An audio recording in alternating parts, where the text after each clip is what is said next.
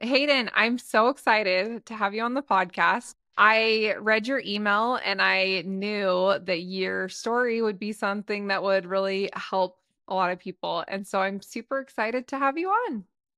Awesome. I'm excited too. I do got to say, it's kind of a little bit surreal because, I've been listening to your podcast for like 6 months now, and it's weird to actually have the voice talk back to me. That is so funny. Well, yes, I love when we have like but listeners that come and share their stories. It's super fun. So I love it. Well, okay, let's go ahead and jump in. I'd love to hear just your background. I mean, you obviously you know the ropes around here, so would love to hear your story. Yeah.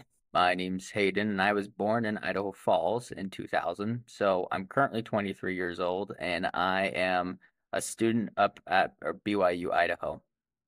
Right now, I'm studying for, it's called biomedical sciences, just a fancy way to say I'm going to pre-dental school, or I'm going to dental school, at least trying to. Nice. Anyways. Awesome. Cool. Yeah, so that's kind of the goal right now. But And of course, you're married and you have a baby that's gonna get here any day.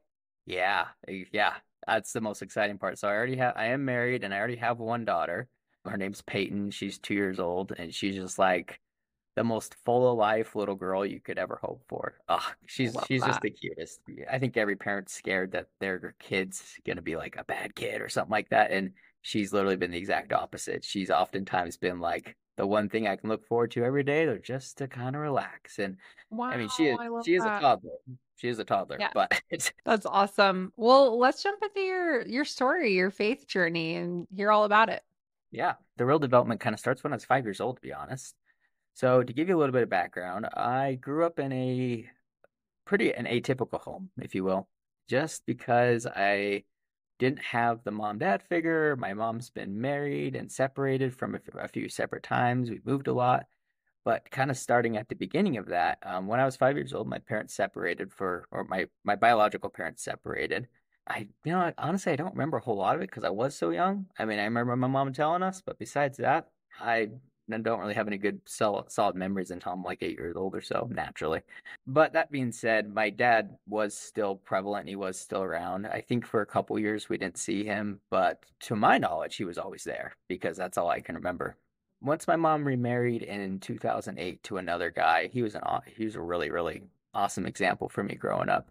That marriage did last about 3 or 4 years, and he taught me so many amazing things. And most importantly, I think is he gave me a good foundation in the church. He was a pretty active person himself, and he got us going. And almost every Sunday, I think we were going to church, and he held callings, and that was kind of just the standard for us as we'd go every Sunday. In fact, do remember one Sunday when I was like, who knows, 6, 7, 8. I was already in my little three-piece suit as a little kid, and I go and knock on my parents' door, and I open the door and say, "Oh, are we going to church?" And my mom's like, "Oh, they called and they said it's canceled today," just because they wanted to like sleep in, and they no one else was nearly close to ready. I was like, "Oh, darn, I guess it's canceled today," and I just had to go back and did my little 7-year-old thing. Up until that point, it was a pretty good household to be raised in. I mean, I have three older sisters, so I'm the youngest, and we were all more or less pretty close. And I was specifically closest with the one that was closest in age to me. Her name's Whitney, and we would do a lot of stuff together. But once that marriage ended, unfortunately, we did move again. And while we were in a different house with my mom being separated, kind of the first big pivotal point for me was in 2011, I think it was. My sister had just gotten back for the sister Whitney. She just gotten back from girls' camp, and we had a huge trip planned to go down to Las Vegas with my dad, all of my siblings, and all of us were supposed to go, but her just haven't got back from girls' camp, and she did like another camp a week before that. She's like, "Oh, I'm tired. I'm not going to get to go." It's like, "Oh, no, no worries." Me and my other sisters, we took off down to Las Vegas with my dad. And right as we pulled up to Las Vegas, our dad got a phone call, and the phone call was that Whitney had been hit, but she had been hit on in a boating accident. What happened was she was being pulled on an inner tube behind her boat. And if you can kind of imagine, there's a blind corner that makes a big U shape. and she was being pulled behind, and their boat came up to the tip of the U. They flipped a Yui, and they whipped her tube around the corner with another girl on it. And because it was a blind corner, there just happened to be another boat there, and the tube and her boat collided. Oh Yeah, my gosh. yeah, it was a hard time. But Whitney was the first one to get hit, and then Whitney hit the other girl on the tube, and of course they both fell off in the water, and everyone's freaking out and panicking. Granted, I wasn't there, so I don't know the frame for frame details, but I do know they managed to pull her out of the water. The driver of her boat reacted pretty quickly, and luckily were able to keep her head above water. They didn't want to like pull her up into the boat, I believe, just because they don't know what kind of injuries. But it was apparent pretty quickly that it was not good. They got her to shore and they got her life flighted to the nearest hospital over in Idaho Falls. And the brain damage was severe. All her teeth had been knocked out and they were down into her lungs. And there just wasn't, I Oh mean, there was my a chance. gosh. We got in consultation from a couple different people, but the overall statistic was she probably wasn't going to make it. They could try, but she probably wasn't going to be a good outcome. If she did come back, likely she'd be a vegetable for life. Mm. So my mom had to make the decision, and my mom, she was, she's all alone. She has her family, but she doesn't have a spouse, and she has these 4 kids, and now one of her kids is dying, and she had to make the call to be able to pull the plug, and that I remember that pretty clearly. That whole sequence of events is pretty well stained in my mind. We were there at the hospital, and as we were saying goodbyes, and it didn't really look like her, of course, because of the trauma. But I do remember the whole night she had been, due to hemorrhaging in the brain, she had a bunch of tears coming out, and they were all bloody tears due to the excess blood. But I do remember when we were saying goodbye, we did get one clear tear, and it was just like a final goodbye. Mm. And then proceeding that, we did the funeral and everything, and life, more or less, I mean, it kind of just has to keep on going, right? You don't really have a choice. Really, my poor mom, she was back to work 4 days after because, Mhm. again, she's a single mom and she has these 3 other kids she still has to care for. So we did the funeral and she's back to work. And I wish I could say we became this super close-knit family. I think we did have a better appreciation for each other, to say the least, but we weren't like, spending time with each other and just really building up those relationships. And that was probably because my mom had to be gone as much as she was to be able to provide for us. And gosh, there'd be nights where she'd come home and I'd hear the garage door open, and I don't really know what prompted me to do this. I think it just this world spirit. It must have been acting on my little 11-year-old, 12-year-old self. But the garage door would open, she'd come up to her room, and I'd go up there, and I would just kind of like hold her as she was crying and falling asleep because she had no one else. Mm. And that whole experience definitely created a very strong bond between my mom, which was even to this day is phenomenal. I mean, me and my mom are almost best friends. At the same time, my mom decided, or at the same time, she had been dating someone, and just kind of out of the craziness and hecticness out of everything, she ended up getting married to this guy, and we moved down to Utah for 6 months. And at that point, we hadn't even put a gravestone on my sister's grave, and she was already separated from that, and it just was not a good experience. And this new guy, he wasn't an actor member, and he wasn't around a whole lot. And that's sort of where the activity of our whole family first kind of fell off. That being said, I was old enough to make my own decision about what I wanted to do with the church, right? And I kind of was able to start making active choices. And our church, gosh, it was like a mile and a half away or so. But I remember there were a number of Sundays I was just like, like we should really go to church today. My mom did not want to go at all.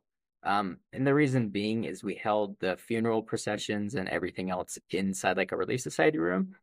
And as it so turns out, all the Relief Society rooms look the same. So we'd Mhm. go back in there and be a trauma of memories. So I totally understood why she didn't want to go.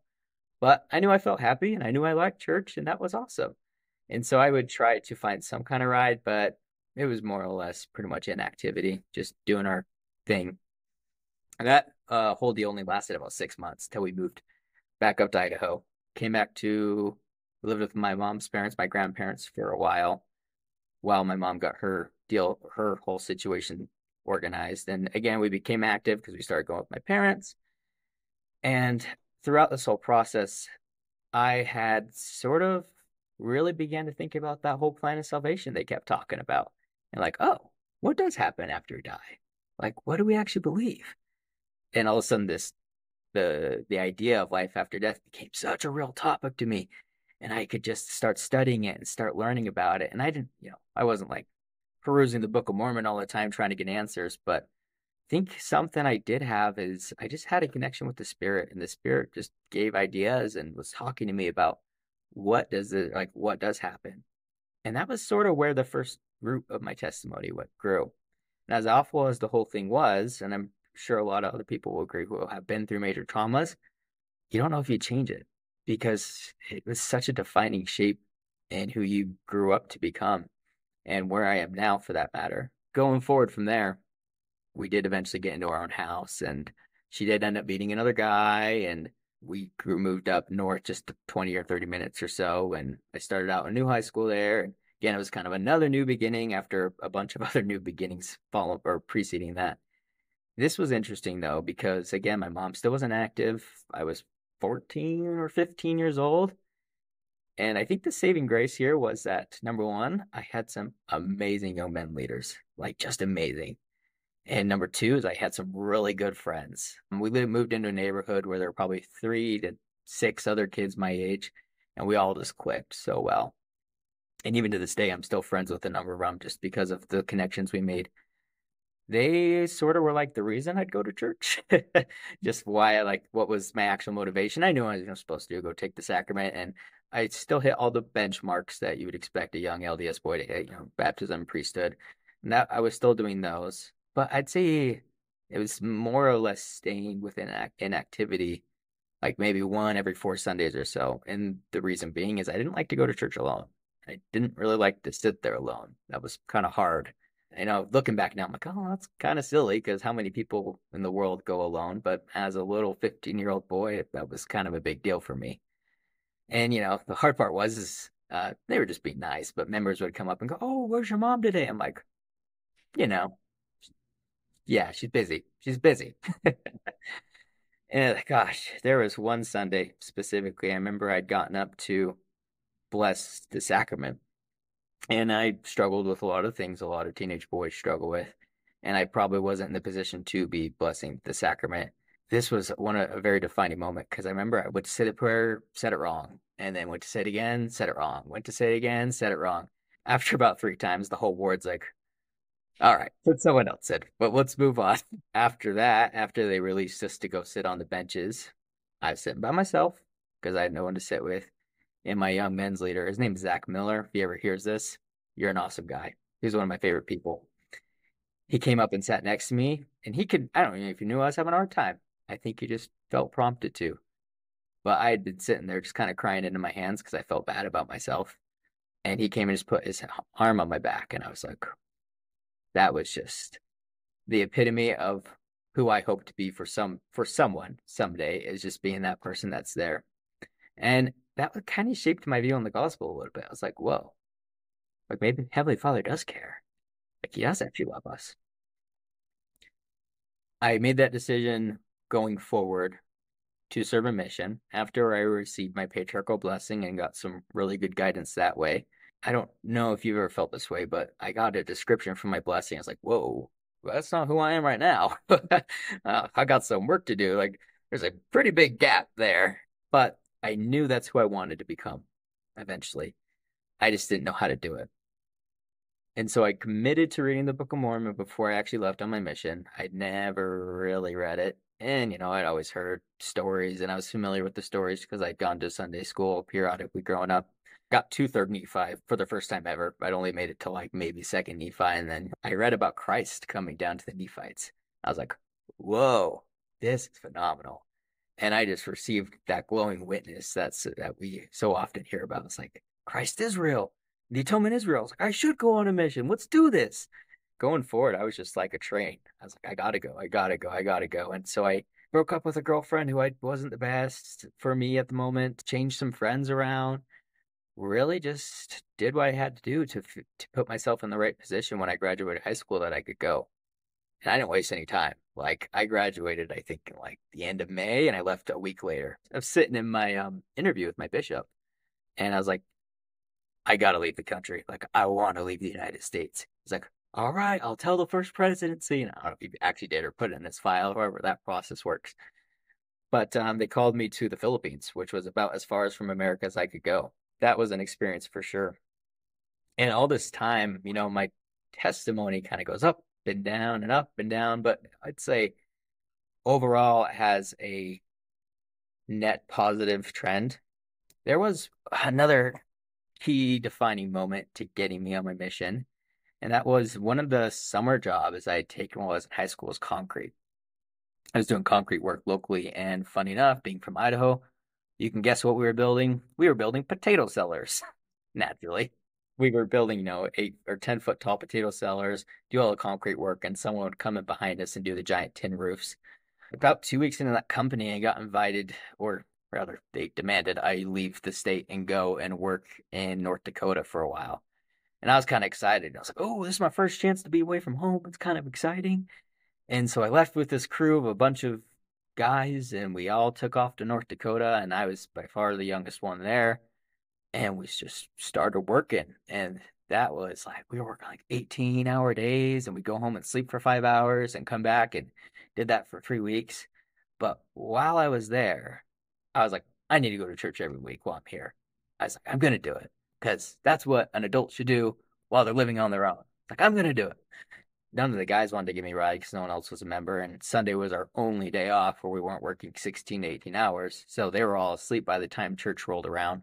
And so I'd either walk to the church or whatever I did, whatever I had to do to get there. And that was kind of cool. And I think that catalyzed this next experience, which was while I was out there working, we'd have to carry these concrete forms, which were about, I don't know, 4 feet wide by 8 feet tall or so. And you just carry them kind of in front of you or off to your side or wherever you needed to go. In particular, this one time I was walking, long story short, there was a piece of rebarb sticking out of the ground. And I was carrying the concrete form and just doing my thing. And I didn't see the rebarb. And the rebarb like went right into my leg. And it was a fresh cut piece of rebarb, which if you're not familiar, that makes it like a knife razor blade sharp. And it just like the bottom of my shin all the way almost to my knee was this huge gash. It was a pretty deep cut. I knew it was bad. And up until this point, I had been sick. I just kind of had like a cold and something was going on with my back and whatever. And all throughout this experience, and probably because I'd been trying to go to church and I kind of had God on my mind, every time I was sick, I would just go in a little corner in this potato cellar, bow my head, like, God, I don't talk to you enough. I'm sorry, but can you please take this away so I can keep on working? Because if I don't work, they make me pay for a hotel for the night, and that's not cool. And it was amazing. This was my first witness of miracles, where as soon as I would ask for something to disappear, just be gone. So, like, if I was, let's say, if I felt like I had to throw up, or I did throw up, and I'd say, "Can you take this away?" And just take it away, it'd be gone. And that was going on and on and on. There's so many different weird things like spouts of dizziness, spouts of not actual blindness, but like where your vision starts to tunnel. I think it's probably just because we were pushing our bodies so hard.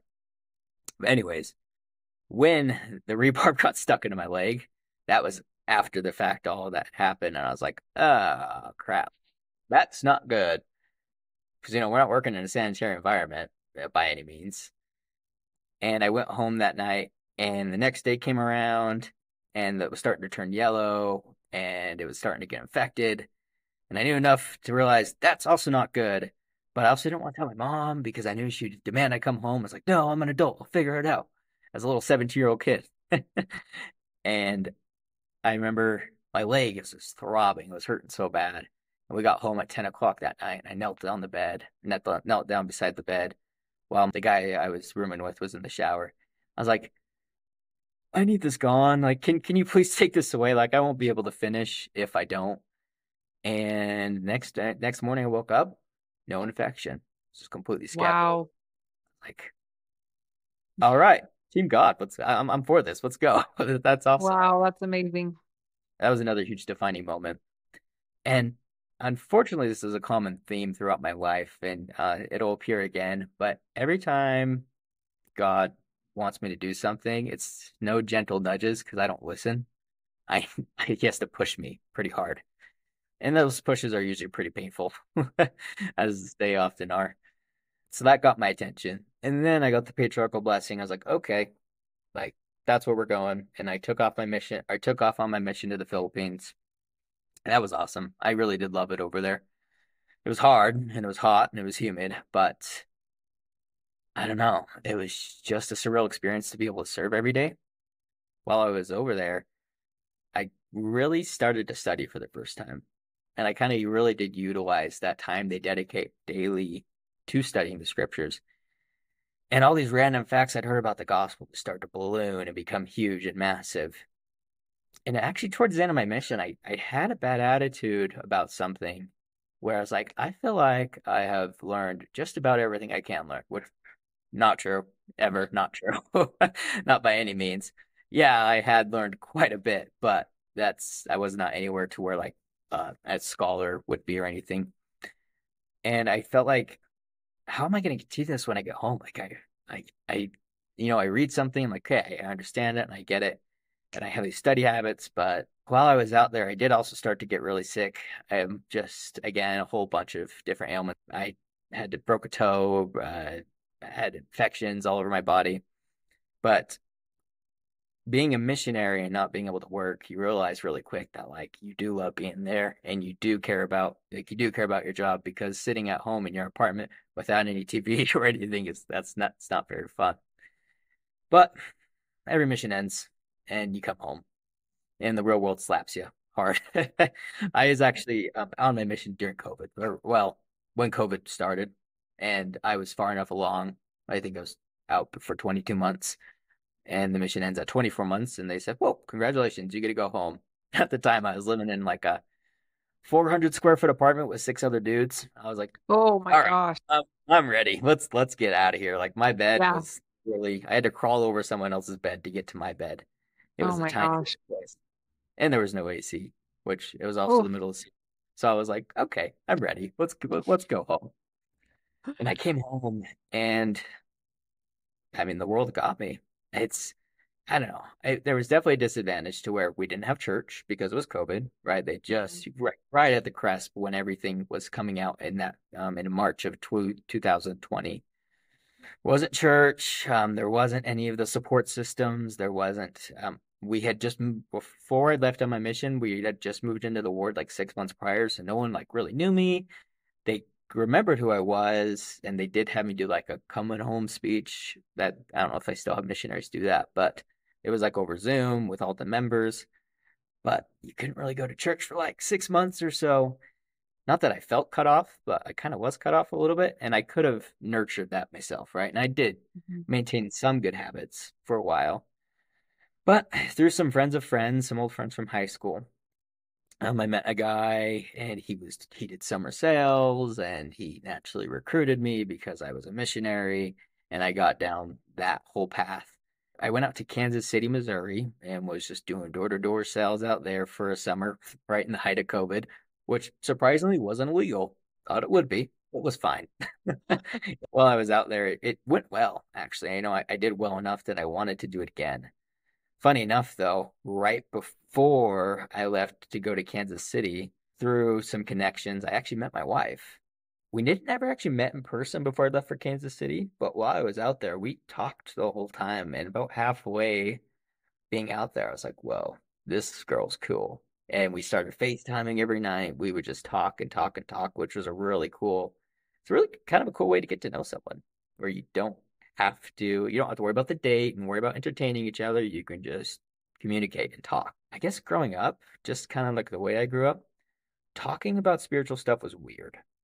Like, even though I'd been on a mission, outside of my mission, talking about anything spiritual was kind of like, oh, but it just wasn't the culture of my family. We didn't have a lot of the church habits that we would like to have. And so talking to anyone about the church made me feel really awkward.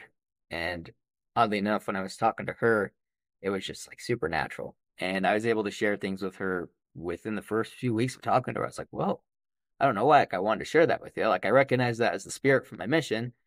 And we just kind of we just pursued that relationship after having talked for almost 3 months over the phone for hours on end.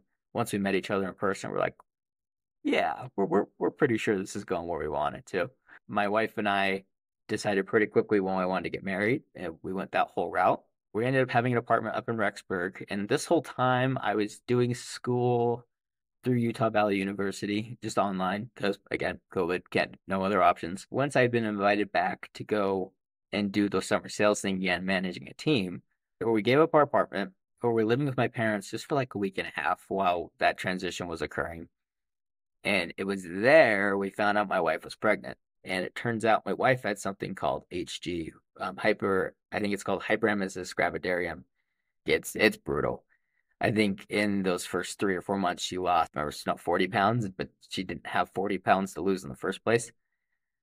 To make the matters worse, and this is sort of where the downhill begins. I got home from my mission and spiritual high, got married. It was awesome. And life just started to stack on top of us because we're at my parents again. And I'm like, well, I still got to leave because we're already committed. We don't have a place to live. She had to stay behind to finish up school. And I had to go and make or provide for our new family, which now we have a baby on the way. So, well, now I really got to go provide for our new family. I'm like, all right, I'm sorry, but I got to leave you. I love you though. And we're newlywed. We'd only married 4 months, and she was pregnant and just dying. Like before we hit record here, we were just talking about it. I am pregnant right now, 21 weeks, and my first probably 18 weeks of this pregnancy was so gnarly. Like so much throwing up. And we were talking about how it's depressing. Like I just would be texting my sisters who just had babies every night, like, how much longer is this gonna be this way? It's so horrible. So I know that just like what I just went through to have HG is like even much more intense than what I went through. And I'm telling you, there is not a whole lot that's more miserable than pregnancy sickness. It's horrible. And what the worst part about it, and you can probably relate, Ashley, is it's like you break an arm or you have the flu. And the first couple weeks, people are like, "Oh, I am so sorry. You heal up, get better." And then they start to become impatient. And I was guilty of this too. I wasn't there to see everything happening, right? Mhm. And you're just like, okay, you're still sick. Cool. You still got to get up and you still got to go to school and you still got to Yep. do all the things. No one gets it. And so my poor wife, I mean, this was traumatic for her. Obviously, it was hard for me, but it was like super traumatizing because Yeah. she didn't have her husband. We talk a lot, but she was just so miserable. And she would try to go to school, but her school had a policy that if you threw up while you're at school, you had to go home. And I know it's which is like the worst combination with HG because you can't help but throw up. After trying and trying for 3 months, she was supposed to graduate, gosh, in that July, but it became obvious after a lot of tears and me trying or having to be humble, like realizing, oh, like that's not possible for her. We finally decided that it would be better if she just went on, I think they had called a leave of absence, and she came back, or she came and moved out with me in Kansas City, and which was good because I was home in the mornings. I could help her, and she could Mhm. just lay in bed in the evening. I could cook for her and help her that way. But that summer, I was doing sales. It just didn't go amazing. There was an issue with the guy I was managing with. Because of that, our team wasn't falling apart. It's just like any management scenario. If you can't Yeah. respect your leaders, it's just not going to go well. I had an offer to move back to Idaho and begin doing some or solar sales, like solar panels on top of roofs, doing that locally. I was like, sign me up, man, because it's near family. The baby was going to be due in a couple months, and we could just that would work so much better for us. And so we moved back to home, had an apartment, and our first daughter Peyton was born. That was kind of a paradigm shift for me. That like, what what do I actually want for my family? Like, what do I actually, what are my goals?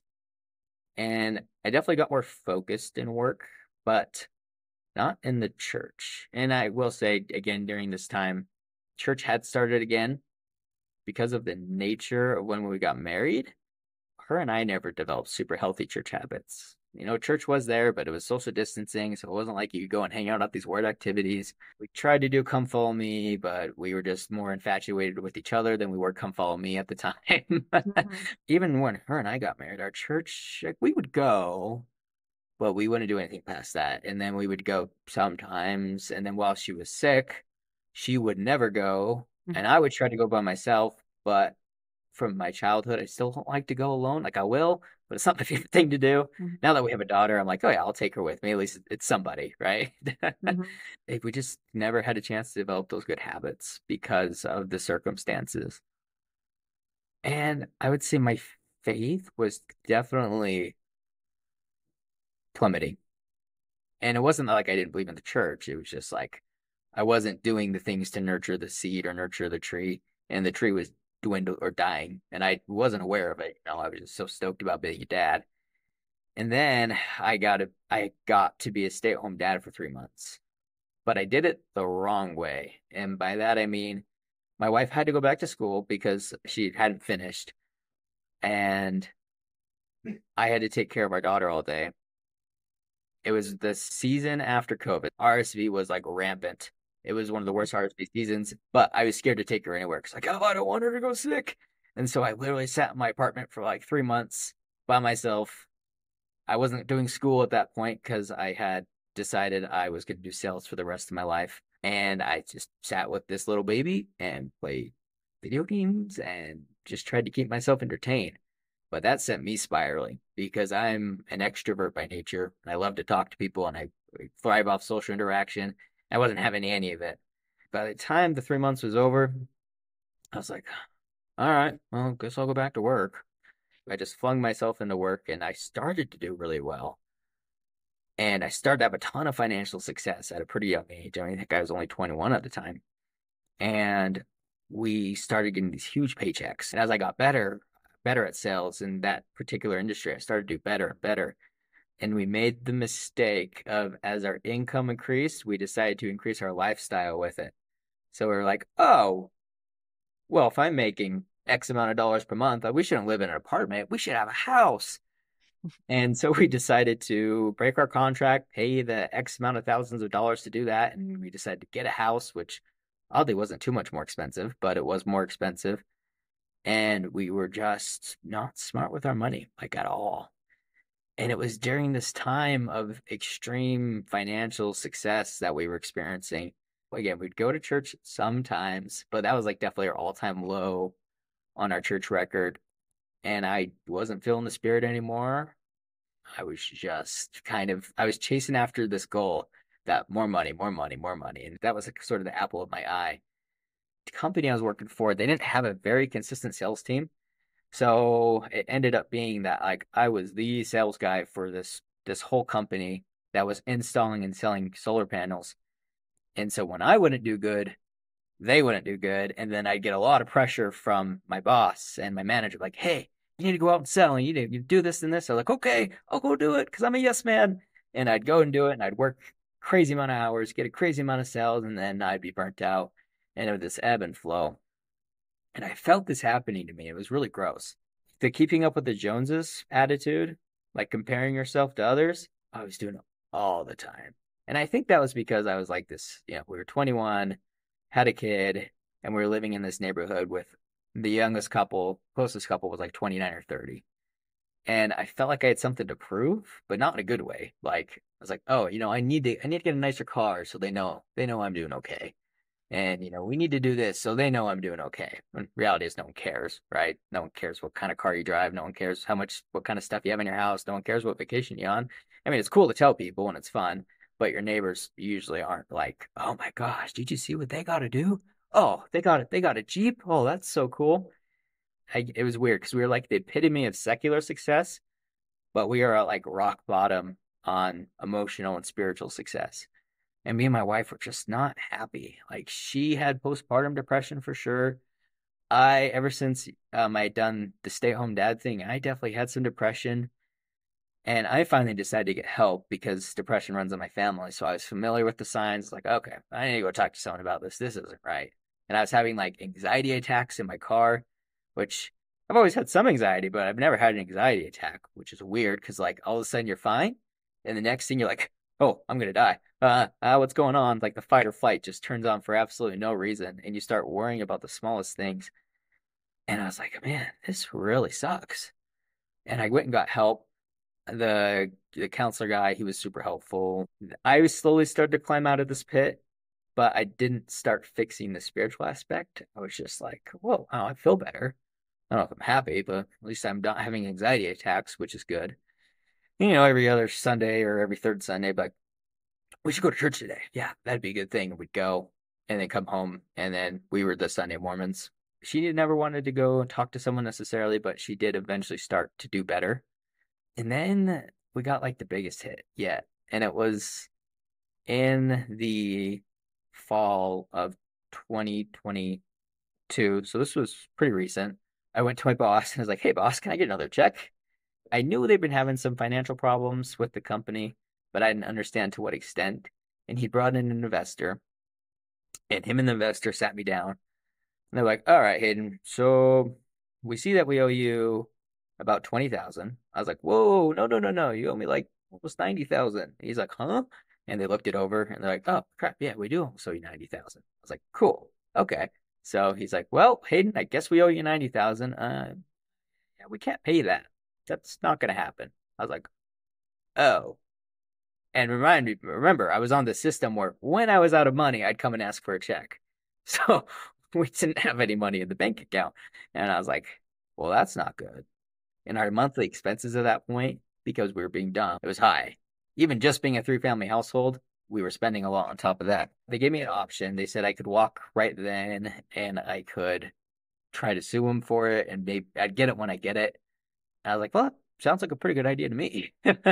But they gave me another option, which was sort of the only way I could like survive in that moment being, because if I went the other way, I would get no money, right?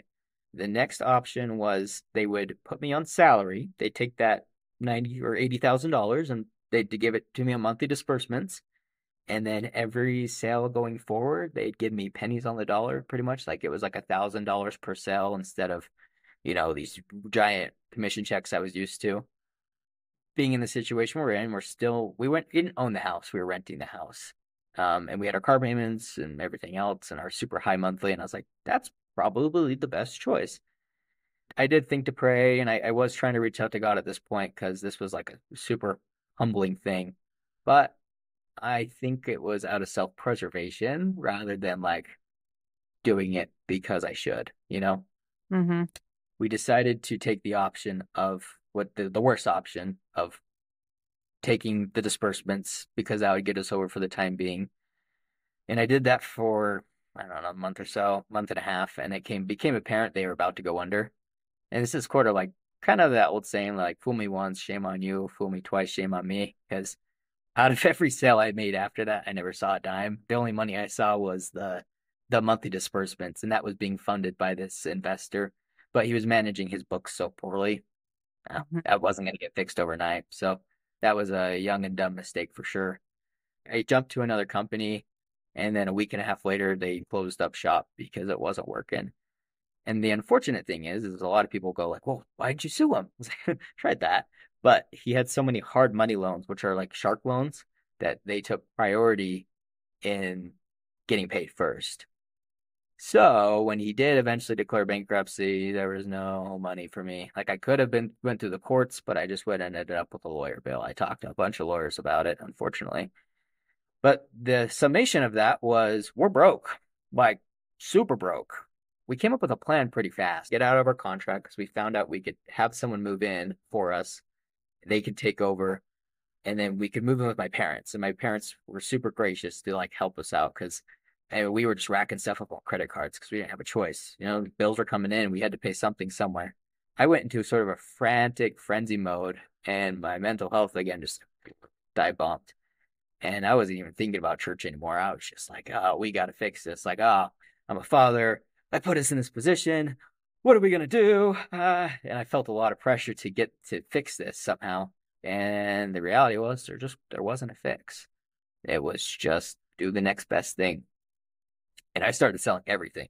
Like I sold our forks and I sold our plates. And I sold our dishware. And I was like, we gotta come up with the money. And we sold everything that wasn't an absolute necessity while we lived with my parents.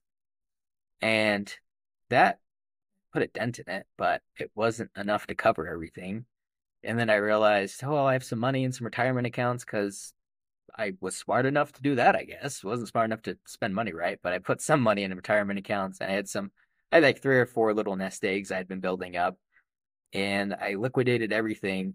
And miracle number one was it was just enough to cover everything. Everything we racked up, it was just enough. I was like, whoo.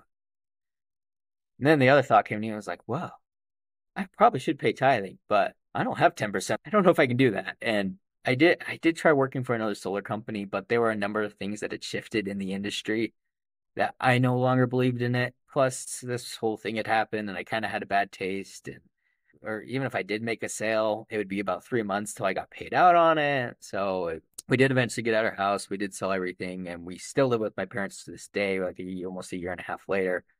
But once we got to my parents, that was actually the real challenge. Not because we lived with my parents. My parents are awesome. They're very helpful. And like I said, my mom and I have a super good relationship. Me and her current husband, me and him are a super good relationship. He pretty much raised me throughout my teens, taught me a ton about just being a good human being.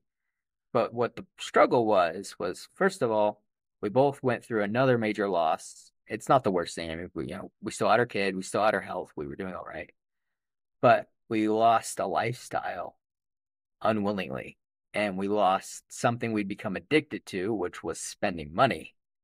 And just like with any other addiction, and I hope I don't sound blasphemous when I say this, when the fact that like I call it an addiction, but it wasn't by any means the same level as like a drug addiction, like I know you've experienced or so many others have experienced. But it was something, a pattern, a habitual pattern that we were stuck in. And it was hard to not spend anything and to not just go get these things that were thousands of dollars on a whim because we wanted to. And even just like on a day to day, like you don't realize how much money you're spending until you don't have the money to spend. And my wife and I just could not come to terms with each other on how to make this happen. We both saw it as an issue. And just like so many other things, when you have one big issue, all the little branches start to stem. This comes up and that comes up, and that's a problem, and this is a problem. And we were both like really, really miserable for a few months. Just absolutely like we almost couldn't even get along with each other.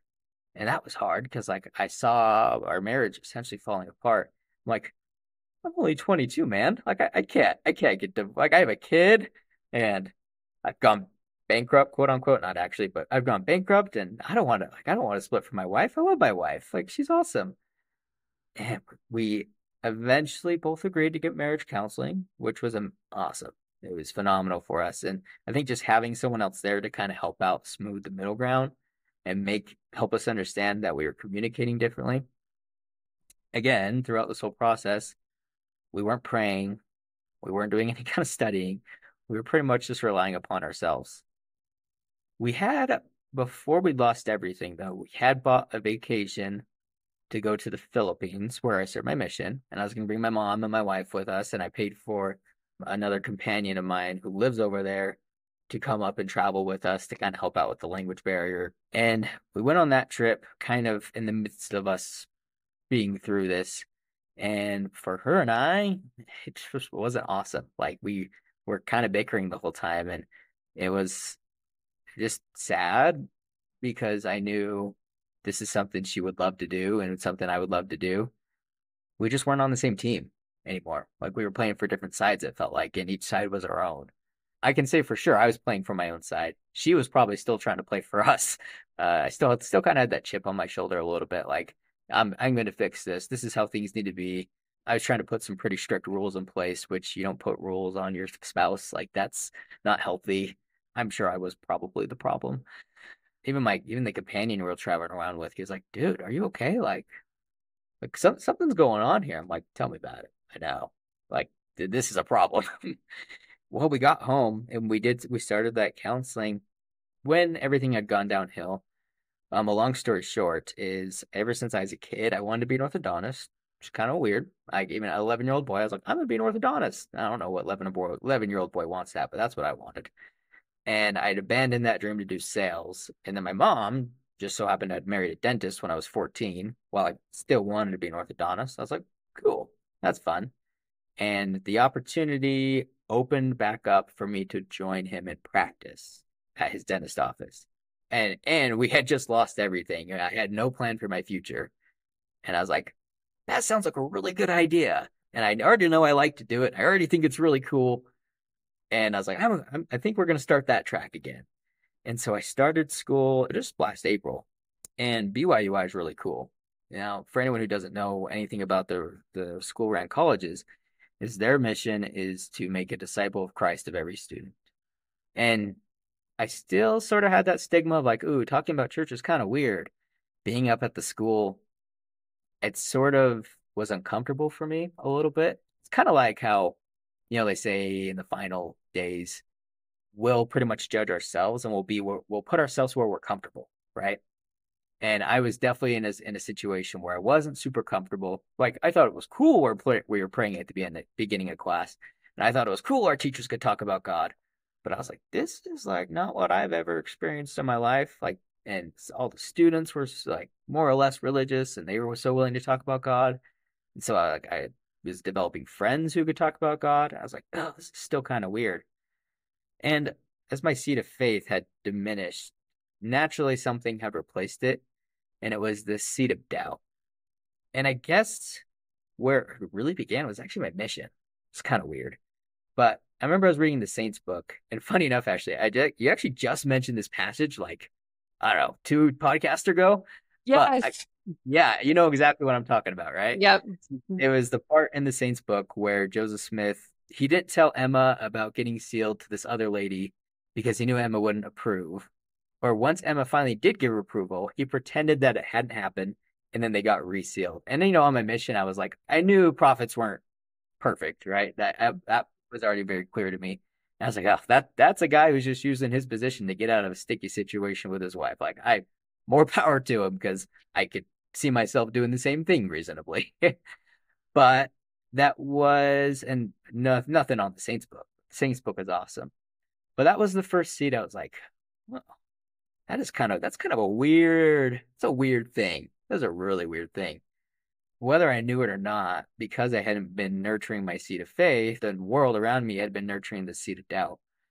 And as my wife and I had been through these traumas and everything else, I mean, this seed of doubt had pretty much turned into a tree, more or less. And it wasn't that I'd go to church and be like, whoa, what they're saying is just false. What they're saying is wrong. It was more so as I think about certain doctrines, those questions would come up. I'm like, what did happen with like the priesthood back then? And like, with the blacks in the priesthood, and what did happen with polygamy? And what did happen with, XYZ? We had some family friends that came out as homosexual, and I was like, but they're still like really, I like those guys. They're really cool. And my mom has a ton of questions too, and she'd ask me these questions because I've always been like, I don't know, kind of the more spiritually inclined in the family. So I don't know if she'd ask like get an answer or just ask to ask, but I would try to come up with an answer, but I realized, oh yeah, I don't really have an answer to that. And these issues started to become really prevalent for me. And they got to the point where I wasn't sure, like I'd always had a pretty strong testimony of the Book of Mormon and never a super strong testimony of Joseph Smith, which I know is a weird thing. Like I believed in the restoration. I believed that happened. I believed he translated the Book of Mormon. I always thought the Book of Mormon was cool. I just started to doubt Joseph Smith and that he was acting for the better good. I had started to ignore these feelings I was having because I was like, oh, I know what those are. Like those are the feelings of like doubt and whatever. And I had a number of family members who left the church, from a sister to an uncle to a number of other people I'd known. Well, I started to take a hard look at their lives, and I was like, well, they're not unhappy. Like they seem fine. But those are bad thoughts. Like we shouldn't have those thoughts. And that went on for a few months. until finally it got so bad that one day I was driving to church and these thoughts were just racing to me. I almost had a pit in my stomach about going to church. And I was just like, man, I don't know about this. Like, I don't, like, I know I've done the mission and I've done all these other things, but I don't know. I don't know if I believe this anymore. I don't know if I can live in a lie. And it was at that moment I realized, like, holy cow, I'm on my way out. Like, I already had one foot out the door. I was like, okay. And I didn't look at myself and say, you need to stop. I'm like, this is happening. I can address that this is happening. I need to figure out like what it is I actually want. And if that life isn't in the church, then I guess that's what I'll do. If that Where life was your wife at during this time? Like, was she aware of how you were feeling and what was her feelings about it? throughout the HG, of course, she wasn't active. And then she had never really taken like a super active role in like saying like we're gonna go to church, like we're gonna read our scriptures. And I did ask her at one point. I remember one day we were driving to church and I like turned to her, or I think we were just driving through town. I was like, hon, do you what do you think about the church? And she's like, oh, it's cool. I'm like, yeah, it was cool, but like, what do you like about it? And she's like, well, I like these things. And I was like, okay, well, what do you think about, and I told her some of these questions. She's like, I don't really know. And I was like, and then she said, yeah, it's not really important. And I was like, well, it's kind of important to me. And I don't think I'd ever really had a full like a in-depth conversation about what was happening. So I didn't want to feel like I was burdening her, and I didn't want her to end up leaving the church with me deciding to stay, and that was catalyzed by like me talking to her about this stuff. So I kind of kept it to myself because I didn't want these issues to occur. What started to happen, right, is I like started to have this crisis, this faith crisis, where I realized like I was almost kind of done with the church. So I mentioned my sister passed away, and her name was Whitney. And throughout my mission, I had developed a pretty good connection with both the spirit, and then there were times where I even felt where Whitney was there, and it just felt different. It didn't feel like the spirit. It was just like a happiness. I can't really put words to it.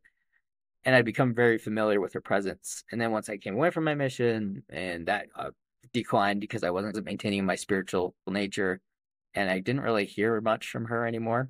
But I remember one day I was sitting in the chemistry hall of my school, and I was studying organic chemistry, and I was just kind of doing my thing. And I looked up and I saw an old family friend who I hadn't seen in no, probably like 8 years. And him and I had gone on a cruise. Our two families had gone on cruises when we were younger, when my parents first got married. And I met him that way, and we chatted for a while, and he had some crazy stuff happen to him. Like he was paralyzed, and then he came out of paralysis. And it was a super like raw spiritual moment for us. I was like, you are an amazing person. Then he's like, oh, can I text you? And, we can stay in contact. I was like, yeah, if you need help with this chemistry class, I've taken that and it sucks, but I can help you if you want. And he texted me, looked down at my phone. I just turned white, and he could tell something was wrong. I was like, and he was like, what? It's like, I don't know how to tell you this, but the number he had texted me from, he somehow had gotten my dead sister's phone number. Oh my gosh. So I was shook. And I'd already texted my mom, I was like, what number do you have for Whitney? And she sent me her number. And I was like, yeah, that's the number. And I told him, and I was like, whoa. That was like the first real smack in the face I'd gotten from spiritually in a while. Wow. Following that, I didn't think much of it. And it was a really cool experience. And obviously I told a bunch of people. But I was still in the faith crisis. Going forward, I didn't want to look at resources. Like I knew what the anti-material was. I knew what the CES letter was. I knew a bunch of this stuff. And I didn't want to dive into it because I knew it's very persuasive. And I knew it could also be very one-sided. And it didn't always present the facts in the best way. And I also know there's some history I'm not totally familiar with. And I didn't want to dive into it unless I knew that's the route I wanted to go. I sort of wanted this to be a decision that came from within, from my spiritual side, if you will, because I knew I loved God. I knew I wanted God in my life. I just didn't know if that looked like the church or if that looked somewhere else, because I'd been in Idaho my whole life and I'd done the mission, and this was my exposure more or less to religion. And I didn't know if I should go start looking somewhere else. this was also kind of scary because I'm going to BYUI. So to be a student, obviously, you more or less have to be part of the church. Not have to be, but there is the option. It's what everyone does. And I was like, well, if I left, that would like really throw my family through another loop because we have to find a new living situation because we only live with my parents if I'm going to school. But I was like, either way, I got to make a decision because I can't go to school at this religion school and pray and say all these things if I don't believe it.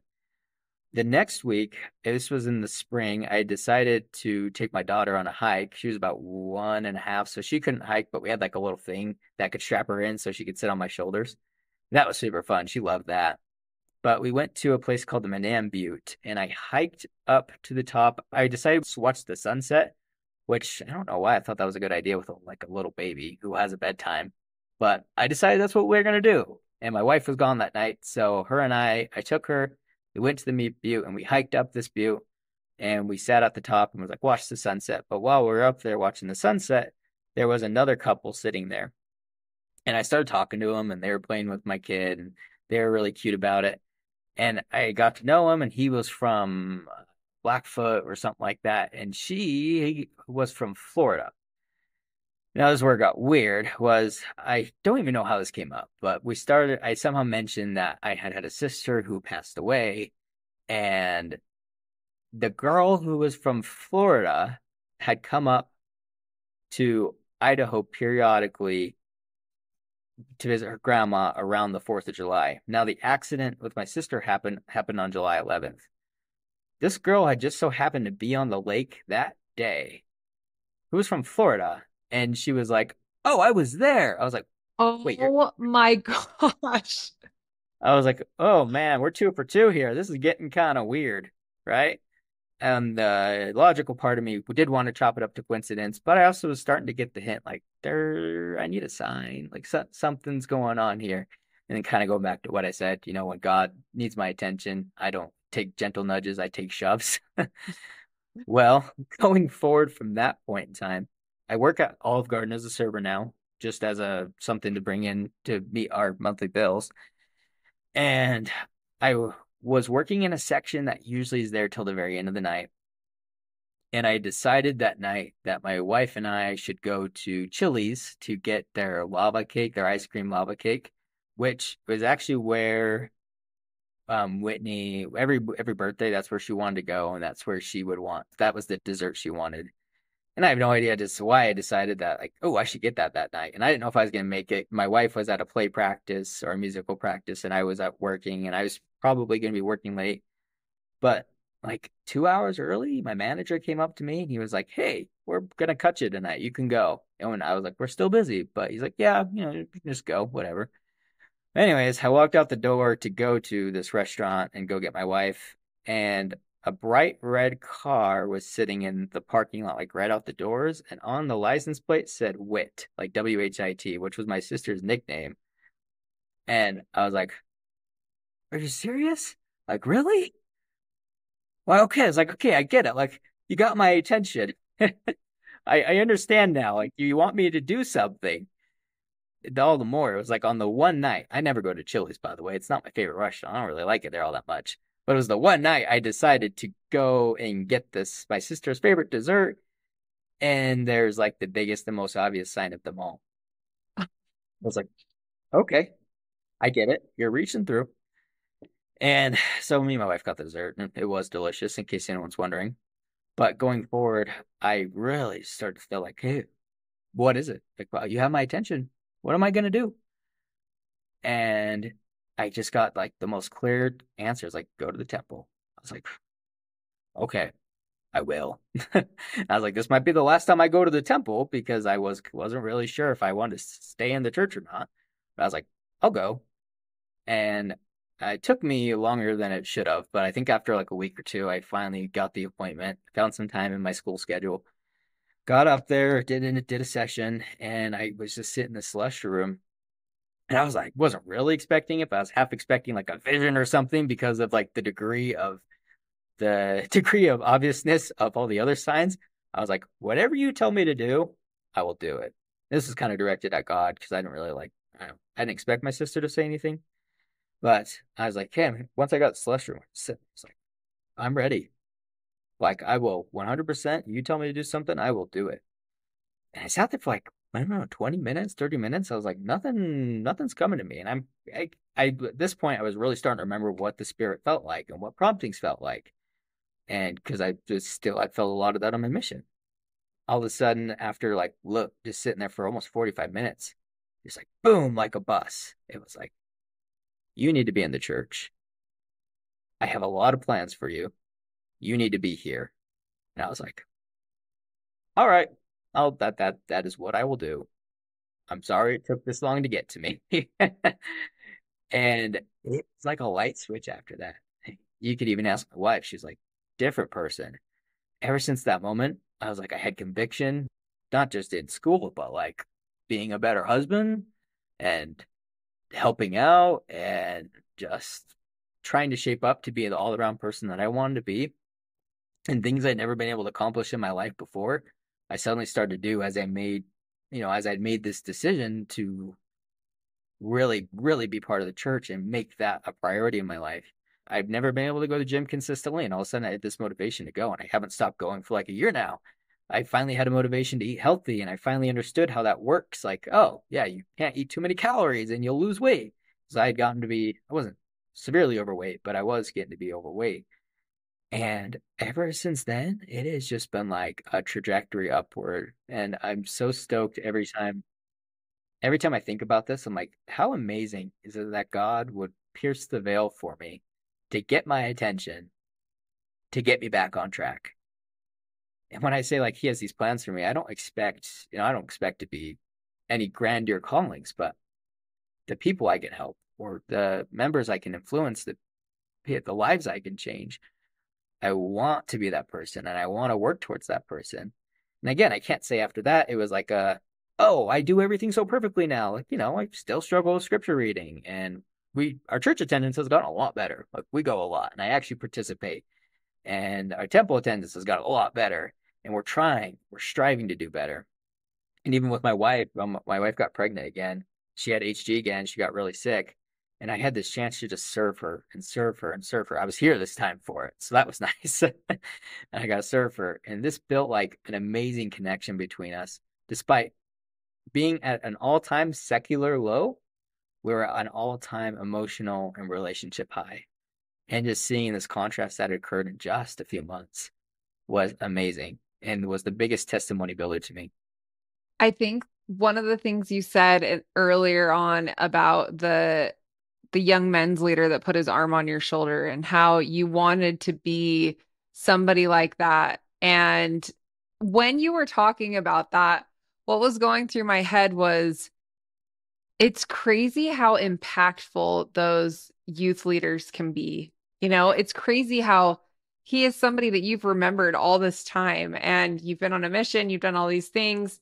And so now when you're talking about this experience that you had, it just makes me wonder what kids are you gonna like impact their life in a way that nobody else could have? Or, maybe who knows what it is, but it's like those people, they stay with you. Like I have people like that in my life that just were a pillar of light for me at a certain time. And you never know. Like it's a church calling and you just go do your thing, but you never know if you're gonna be that person that they remember for the rest of their life.